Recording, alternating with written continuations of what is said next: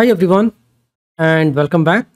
In this video we are going to see how we can containerize ELK stack, Elasticsearch, Logstash, Kibana, and how we can really integrate that with the Nestjs service or Nestjs APIs, which is producing logs, and how we can push that logs to Elasticsearch, through Logstash to Elasticsearch, or through maybe a file beat to Logstash to Elasticsearch and then visualize it through Kibana.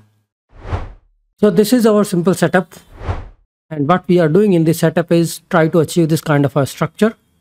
Beat is also actually a part of the ELK stack, because Beat can extract the logs coming from either a heartbeat, from file beat, audit beat, metrics beat, or if you don't want to use Beat, then just use Logstash. Your Node.js can be pushed to logs to the Logstash, or this file beat, which is actually a part of a Beat platform, can read the logs from a particular file. So if you see that you are pushing the logs to a particular dedicated file or directory, then file beat can read it from there, push the logs to the Logstash, and then Logstash will parse, transform it, and push that to the Elasticsearch.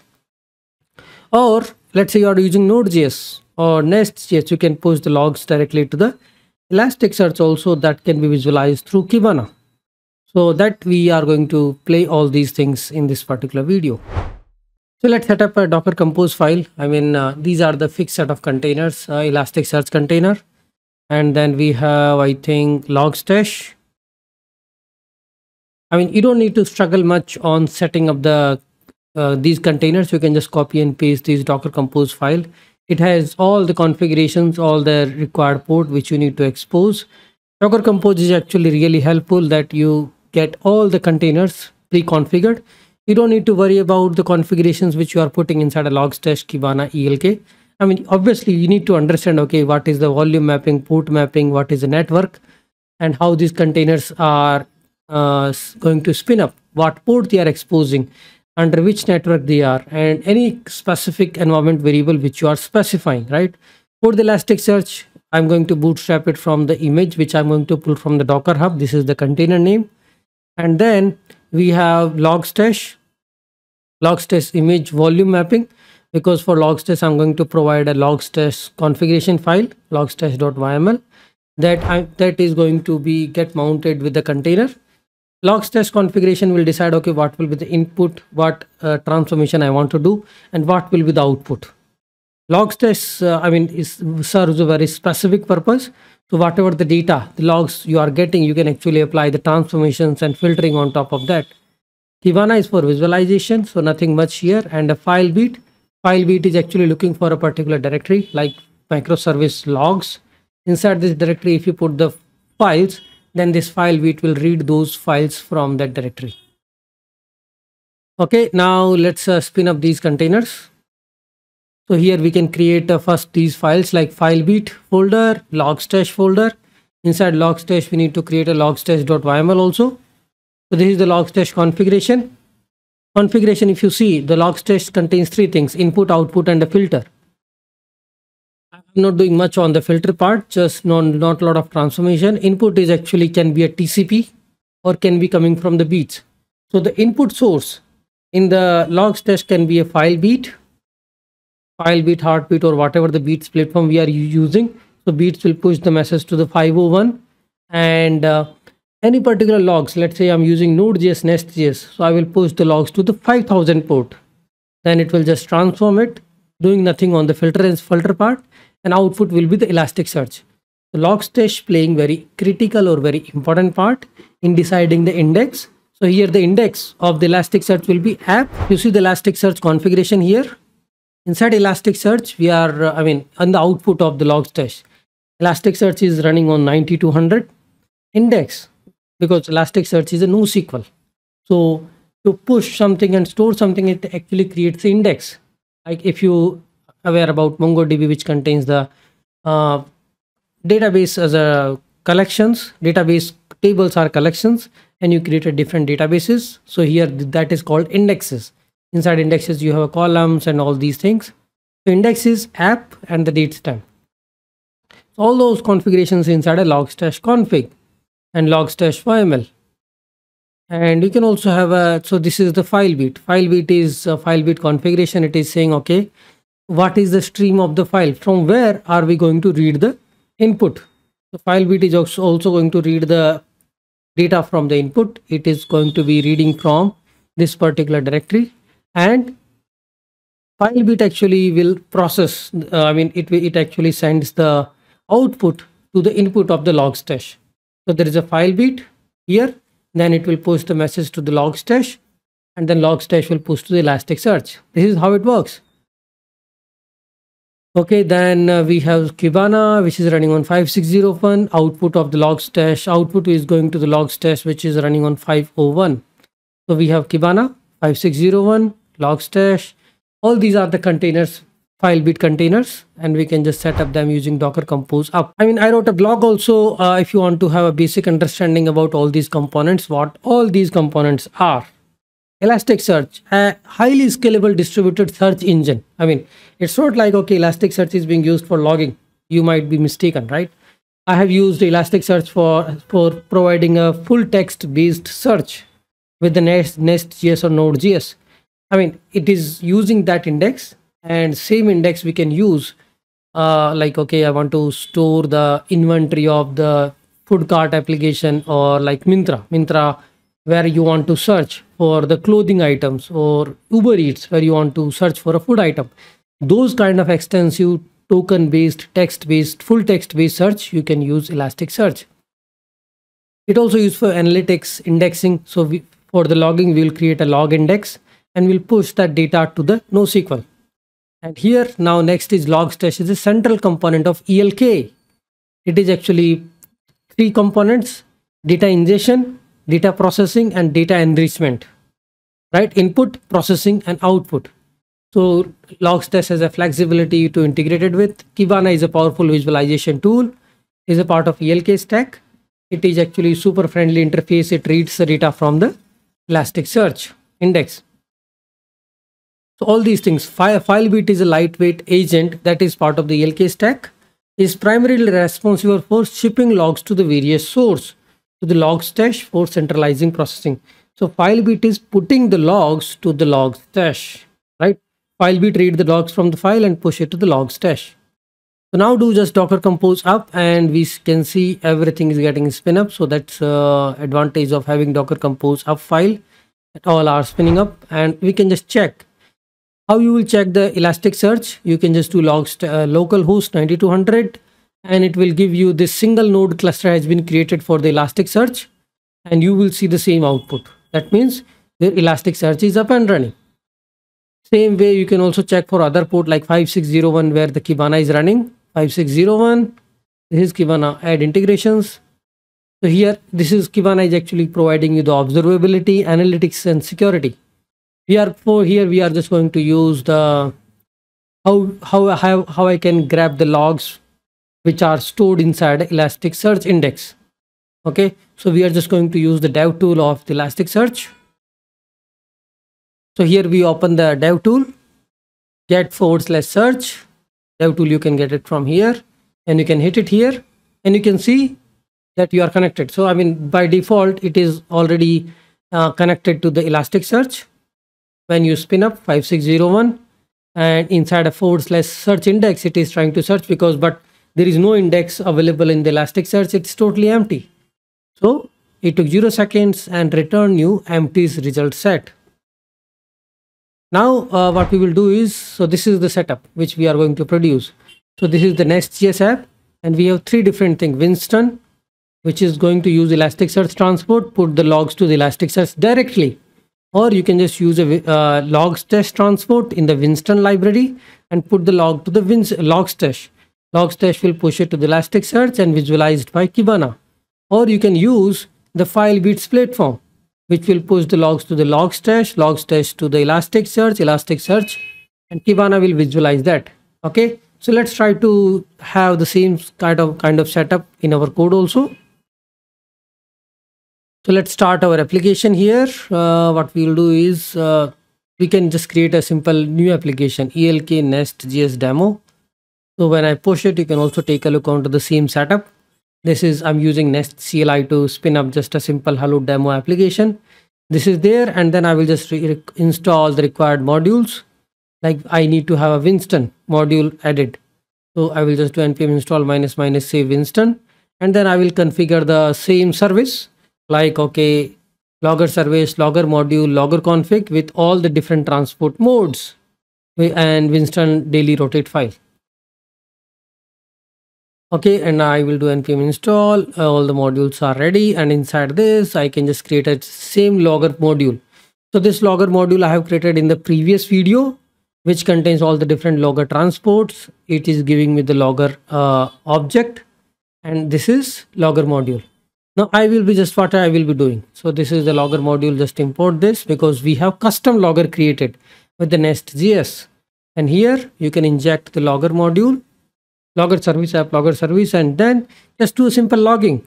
So whenever the API gets hit, we should be able to generate the logs, write it to the log file, put it to the console, and then visualize the same thing on the Elasticsearch. But how it will visualize on the Elasticsearch? We need to somehow write the transport, Elasticsearch transport in our logger. So we are just setting up the simple setup, and then we will write the logs. So now I start the application. I can see these logs on the console and also on the file, because we are using both the type of transport, console and file-based transport, and these logs are getting popped up. And this is the file-based logging, because we are using both the transport. One is a console based, one is a file based with the daily rotate file.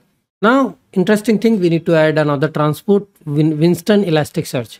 So Winston module, which we are using, should be able to push the logs to the Elasticsearch directly. So there is no role of Logstash in this particular setup. We are trying to hit directly to the Elasticsearch. So Elasticsearch and Winston module, just get them added, and then we can just create the Elasticsearch instance. We need to install all these modules, Elasticsearch transport, Elasticsearch client, and create the client object using Elasticsearch instance. So here const Elasticsearch, Elasticsearch options we can provide. So if you see the ES transport mode options, yeah, first of all, this is the URL, like, okay, what is the Elasticsearch endpoint, which we can configure in the env, or this is localhost 9200, and the options level info client. What is the client object which we are using? So here, if you see the client equal to new client, we are passing Elasticsearch URL, because client is nothing but the instance of Elasticsearch. And then format, transformer, how we are going to transform the data, and then Elasticsearch transport we are getting from the transport, and just add this another transport inside an array, and that's it.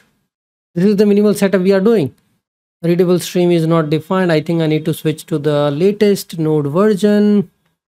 I mean, if I use NVM 20, then it really works. So we can stick to the node NVM 20, node version 20.x. And I will be just hitting this URL so that I can generate some logs, which is nothing but hitting the health check endpoint, localhost 3000, and just printing hello world, because there I'm putting these logs. And here, important part, just go to the same dev tool and hit search, and you should be able to see that total 14 occurrences are there, and you can see these logs are being written. Index, what is the index? Index is actually database name, you can see. A unique ID, score, and the source. Source, actually, this is the data which we have pushed inside the logs. And how this is being pushed, we can also check our Docker Compose logs, what is happening over there. Okay, but these are the records which has been pushed automatically. And this is my Kibana logs. So I can go to the dashboard, create visualization. I already have this particular index. And here you can see the whole logs being popped up in the Elasticsearch. How that is happening? Because we are using ES transport and putting the logs through the Nestjs to the Elasticsearch, and I can see all those things here. So what is the overall advantage? Let's say we are writing a microservices, and maybe they are distributed, but we wanted to centralize the logs. So you can set the context equal to application microservice name, and you can push those logs real time to the this Elasticsearch platform. Here you can have an ELK cluster and push all the logs here, and then you can visualize it through the Kibana. And there are different ways of visualizing it. Like here currently we have just a few fields: context, level, message, timestamp. You can also have a status code, API name, API URL, API path. All those arguments can be used to trace the static metrics. Lots of things can be analyzed using that. Currently it's just like, okay, this index is database where you are actually putting the lots of data inside it. So now I'm trying to put these logs on different modes, like, okay, this logger.log, warn, error, 3 different log level I'm using. And then this is the logs it is generating, and you can see these are the 3 different log levels I'm using: info, warn, error. So similarly, the same statics is getting exposed here. Okay, these many are the verbose, these many are the info logs, warn logs, and error logs. All these are being popped up exactly the same way, which I have pushed from the Nestjs logger service. And here this is simply, so what we have done is, from Nestjs app, I used Winston Elasticsearch transport, and I'm putting the logs directly to the Elasticsearch. Let's change this behavior. I can just use ES transport mode also. We can use the Logstash, Winston Logstash. Logstash will push to the Elasticsearch. And how Logstash is doing that transformation, that we will see in the Docker Compose. So here I will be just using another transport strategy, Winston Logstash. Then I will add another transport. Maybe comment this Elasticsearch transport, so we can have a room for adding another transport and see that logs here. So I will just create an instance of it, Logstash transport equal to new Logstash transport. So here we are passing the host, local host, and port is 5000. Okay, this is because Logstash is exposed here. Logstash is listening for all the logs coming to the localhost 5000, which we have seen in the Logstash configuration. And here add another transport, Logstash transport, and maybe comment the Elasticsearch one. We will play with one at a time. And now start doing the same thing. Put more logs after starting the application. Hello world, and here let's see what is happening. So here in our logs, Docker Compose logs, you can see these are the logs which is being coming, because Logstash is taking that as an ingestion, data ingestion, transforming it, and then pushing it to the Elasticsearch. And same I can see in the Docker Compose logs. Okay, level, message, version, trace, timestamp, and the event. All these are actually pushed through the Logstash. Logstash is putting that to the Elasticsearch. And you can see all the same set of messages are being pushed. So here I just want to change the message name, debugging the log trace from the ELK, just to see, okay, things has been changed when you start putting the logs to the Logstash. I just changed the message syntax, and this is the Logstash configuration, which is saying input can come on the TCP port 5000 or 5001 beats port. I will filter it and I will push this to the Elasticsearch as an output. So this is the input, filter, and output. And here I have created a different index name. Now the index name is demo datestamp. Let's see this, how we can visualize this in the Kibana. I do Docker Compose up again. So it should start writing the logs to the new index, which I just have changed to the Logstash YML file.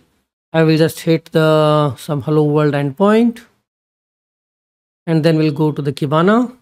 These logs are popped up for the Logstash.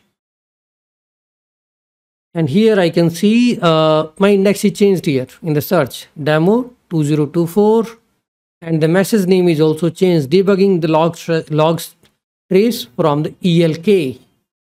This is the index, this is the message is coming. Now we can just create a dashboard.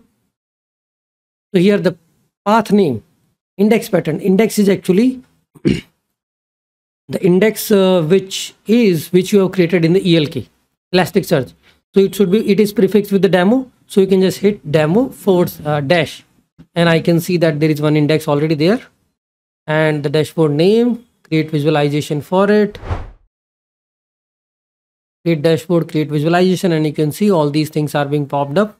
And here these are the messages which will start popping up. I need to fix, I think, the date range, so that I should be able to see the data coming up. Yes, now the data is coming. after fixing the date range in the top bar, and proper log messages are coming. Here you won't be able to see lots of things happening because I'm just putting one simple console log and trying to see how this is working on the Kibana side. But when you have an intense logging, different log messages, then you should see an intense graph being popped up. I mean, it's not like, okay, you can just set only 5-6 arguments. You can put n number of arguments through the Winston. Okay, your API version, context, API path, API URL, whatever the context or meta argument you wanted to set, that can help you for the logging. All those things can be configured, and then same things we can use here, like in the Prometheus Grafana. Grafana is actually for visualization. Similarly, based on those data attributes, we can design the access coordinates and can see the visualization here in the Kibana. So that's all, guys. This is how the whole ELK stack work. We can also have a simple demo about beats. Beats is actually reading that from the file. So your microservice is generating a logs onto a particular directory. From there, we can read, and that file beats actually pushed to Logstash through Elasticsearch and then Kibana. It's the same path. Either you directly push, or push it through the Logstash, or push it through beats, file beats. That's all, guys. So this is kind of done. Now we are going to cover more interesting topics in the coming videos.